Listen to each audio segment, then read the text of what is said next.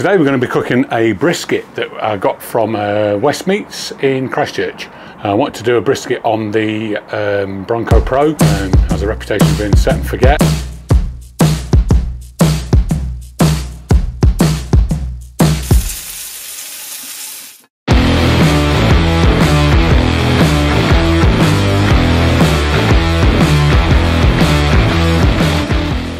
Today I'm going to be preparing a brisket. This is going to be my wife's lovely birthday dinner and she is delighted, believe me. She is not. So the first thing we need to do is get this out of the packet and pat it dry.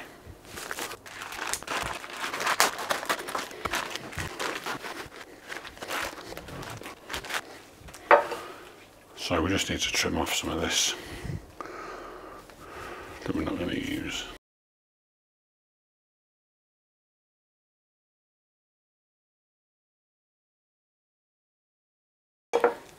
So just got to pull this bit of silver skin off. The easiest way to do that, get a tissue, grip it with the tissue and just pull it.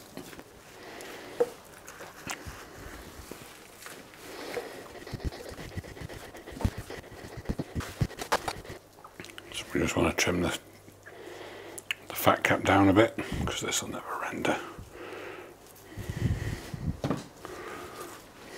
There's a big hard lump right along that side there.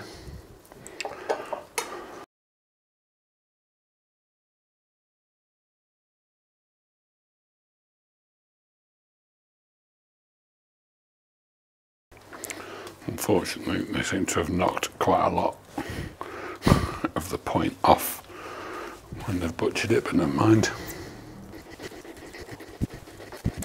A little tip that the guys at Meat Church do is just cut here so you know which direction to slice in, because we've got the grain running this way.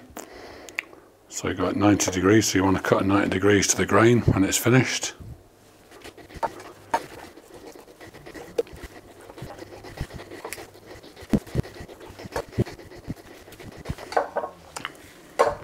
So there we go, one trim brisket.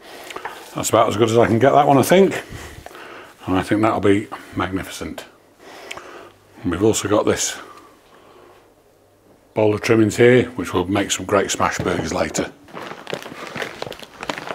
So today again, using the original heat beads. Reasonably full basket today because we're going for quite a long burn. So the theory is that that will burn across the basket.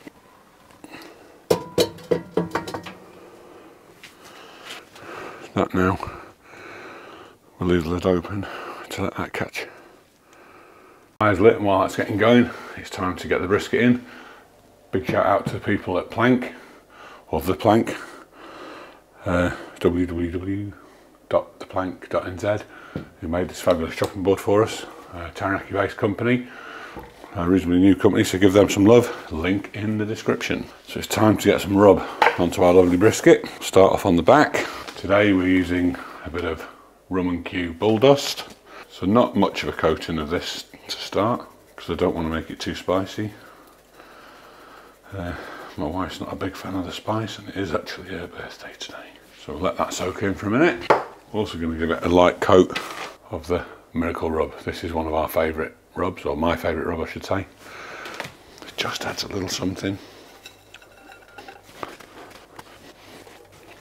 Again, because it's been in the fridge, this is nice and dry now. As the Master Chud says, don't forget the sides. A little sprinkle of the Miracle. And we'll leave that to soak in a bit and cover it up very loosely with a tea towel. One thing I had almost forgotten was we're going to need some chunks of wood. So this is lovely apple wood.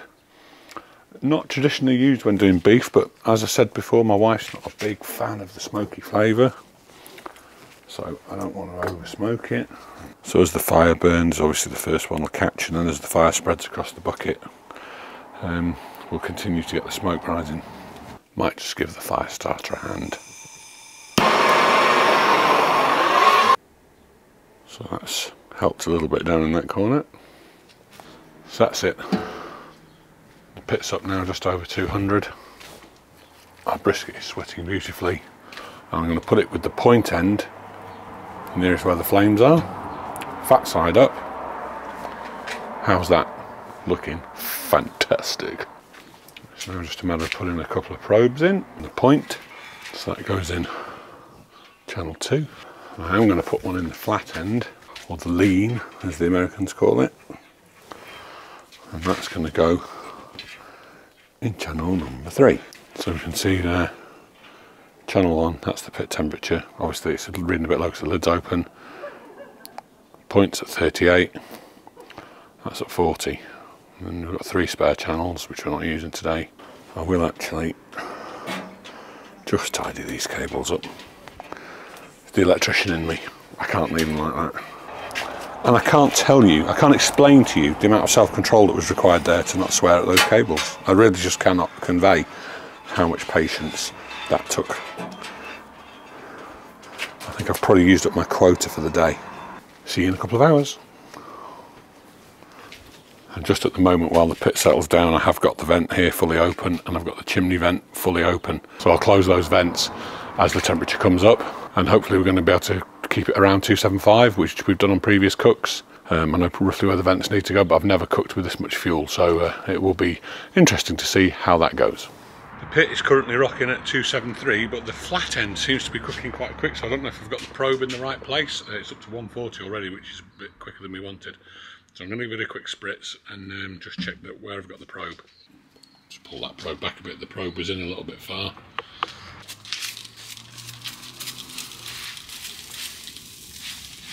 So spritzing with apple cider vinegar and water. Here we go, now it's time to wrap.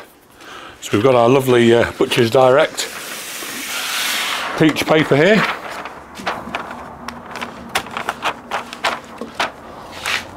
Just give the little cutter that's on the box a hand with a box cutter because it doesn't seem to want to go. So we're going to get the brisket out now, place it on the paper, wrap it up. Not a breath of wind until you start doing something with paper. Not a breath. As you'd imagine, the meat is actually quite hot. So, but it's lovely and juicy. So now it needs to go back in. So we need to wrap it. I know some of you out there will be fans of the foil wrap. I prefer the paper wrap, so that's what I'm doing.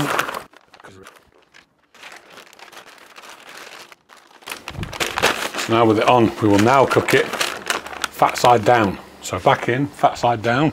So today cooking a fantastic brisket. It's been in there since 7:30 this morning, so we're now at the, what are we?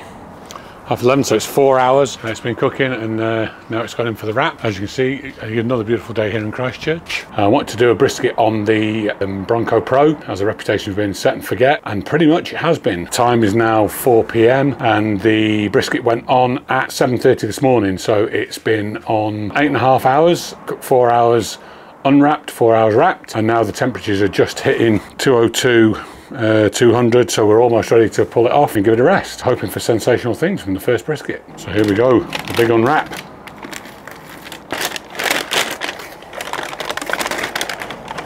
So let's go in with the probe. Oh, look at that. That is like butter. Oh man, that feels so good. Look at the jiggle, what a lovely jiggle. Oh, not bad at all. Right, time to wrap that up again. Let a bit of the steam out, let it stop cooking. Re-wrap it, put it in the towel and let it rest. I'm really just putting the foil around it to try and keep some of the juice in. I wouldn't normally put foil around it now, but that paper's so wet, I don't want to let all that lovely moisture out. Bring in the trusty barbecue towel, which is only used now for wrapping meat in. That in there.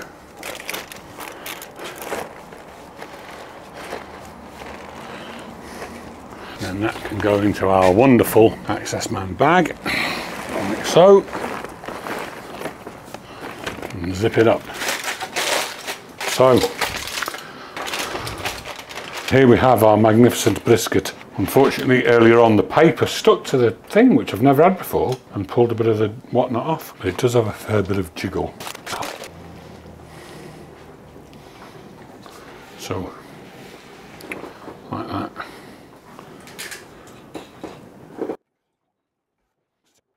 But it's not bad. Fabulous. We're going to dish this up and we're going to eat it. That's a better slice.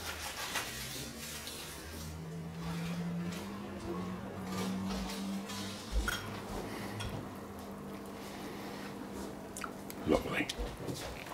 It does always seem that when I come out here to film, there's just loads of noisy stuff going on. So there you have it, 10 hours in total to cook the brisket. Still loads of noise going on in the background. Hopefully the mic's not picking it up. Don't forget, give us a like, hit that thumbs up button. Also hit the bell, there's a little tingly bell somewhere. If you hit that, you get a notification every time I release a video. If you've got any questions, put them in the comment section down below. There's a big section below the screen, just down here, that says comments. Instead of sending me a comment on WhatsApp or a text, put the comment in there. The algorithm loves it. Okay, hope you've enjoyed it. Until next time, bye bye now.